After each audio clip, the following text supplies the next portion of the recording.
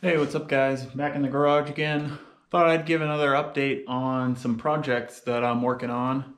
I've had this one probably, I don't know, over 6 months. I think I'm ready to get working on it again. I really haven't touched it in probably a couple months, so it's about time I made more progress on it. Even see the light at the end of the tunnel to get it wrapped up. I think this is one of the things that I've been looking forward to getting done. I think it'll make a huge improvement in both the aesthetics and hopefully the performance, but definitely weight savings. And yeah, so here it is.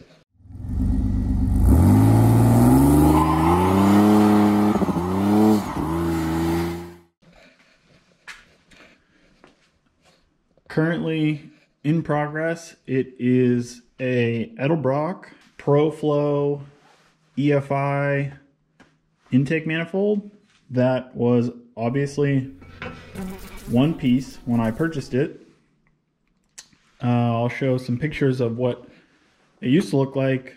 It was for a Vortec V8, so a small block Chevy with the Vortec heads. So the intake manifold bolt holes were vertical as opposed to the conventional angled bolts. But that's just because of my heads, or the later style Vortec V6 heads had, these vertical mounting bolts. So I just purchased this for a small block Chevy and, marked it out and cut it up. So I basically cut it down. Here's a couple of the pieces that were cut out. So I cut out, a significant portion of material. I didn't know exactly how I was going to cut it initially, but I eventually got a plan together. So the V8 to the V6 is missing the third cylinder from, this side of the engine, and then the sixth cylinder from the back. So it's basically the same cylinder from each head. So you can swap the head from either side for both the V8 and the V6. So this cylinder was essentially removed from the V8. So what I did was cut out at an angle so that I would remove this intake port and this intake port, and then I'm going to weld it back together.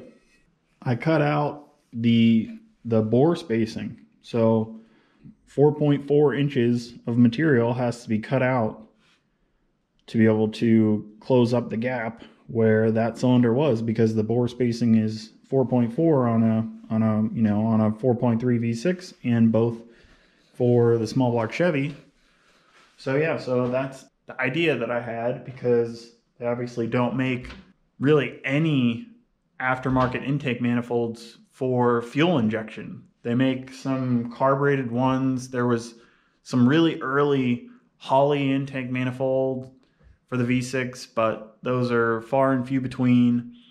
And I don't actually know if they actually made those for the Vortec head. I think that was really for the conventional style bolt hole V6. They don't make them anymore, so you basically have to find them used.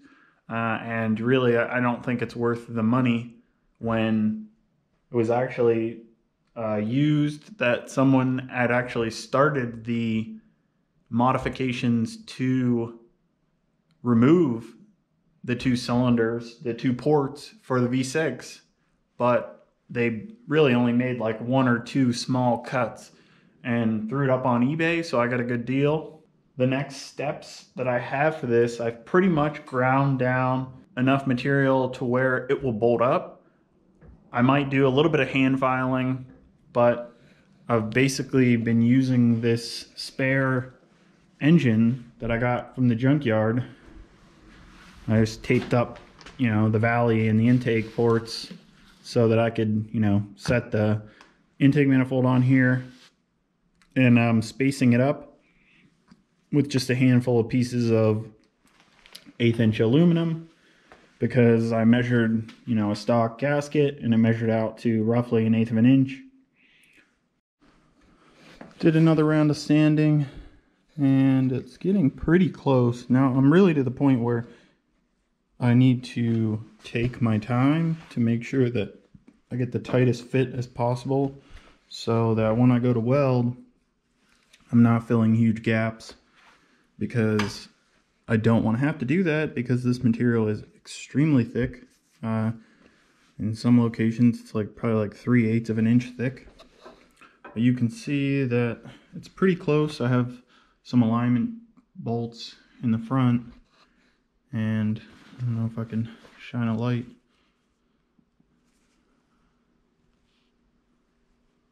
I have no idea if you can see that, but it's pretty close. I'm not using those to do the alignment. I'm actually using the injector ports because this is set to the bore spacing of the engine. So this is 4.4 like center line to center line. So I'm just using calipers to measure that on both sides. So that's a trick for anyone that's crazy enough to try this other than me. It's coming together pretty good. So when I originally cut the manifold up, I was using these standard metal cutting abrasive wheels, and man, they definitely did not like cutting aluminum, especially cutting through, 3/8 in some sections. I should have upgraded to an aluminum specific cutoff. And also for flap discs, I basically went through these cheapo Harbor Freight flap discs like really fast. Actually, I already used this aluminum flap disc on just a little cleanup on the manifold. It works so much better than these standard, steel kind of specific flap discs. And you can see like how thick even they are compared to the standard kind of, steel flap discs. So I'm hoping that not only will they work better on aluminum, I'm hoping they'll last much longer as well. I would definitely recommend the flap discs.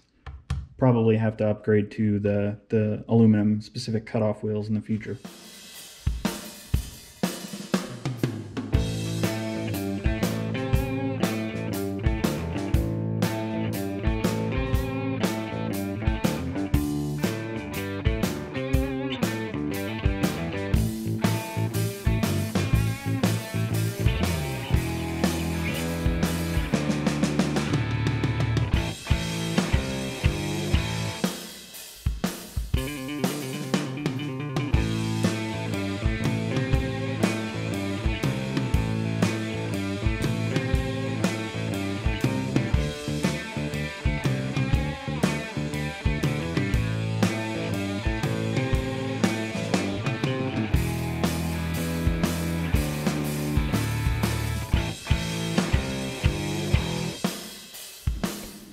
Here we go.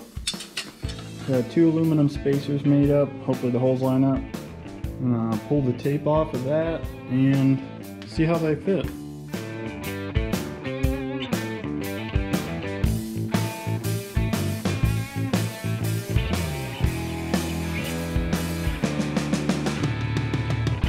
Well, that wasn't too bad. I just had to file this one a little bit. Now they'll act as nice spacers to make sure that the intake manifold is, parallel with both the head surfaces. And yeah, there's a little bit, they're not perfectly flat, but this aluminum's pretty soft, so it should suck it down nice and square. And then I'm also gonna measure with like a feeler gauge or like calipers in between, the china rail and the bottom of the intake manifold to make sure that it's flat this way compared to the gasket surface right there and back there. Let's test the intake manifold with the spacers.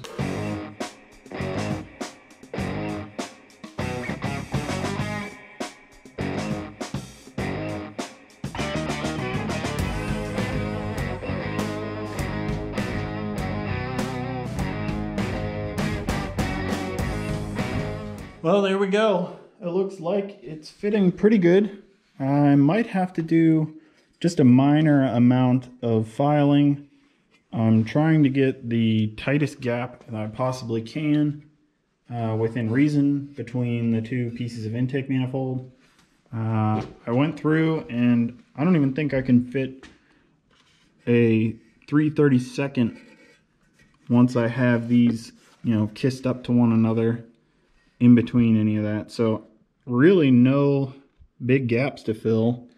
It is thick, so I V-grooved it pretty decent. I might actually go a little bit more aggressive in a couple spots, because most of the spots, this is a 1/4 inch thick, but down here at the two flanges, it's probably near a 1/2 inch thick. So I'm going to groove that, and I'll probably have to do multiple passes on those really thick sections.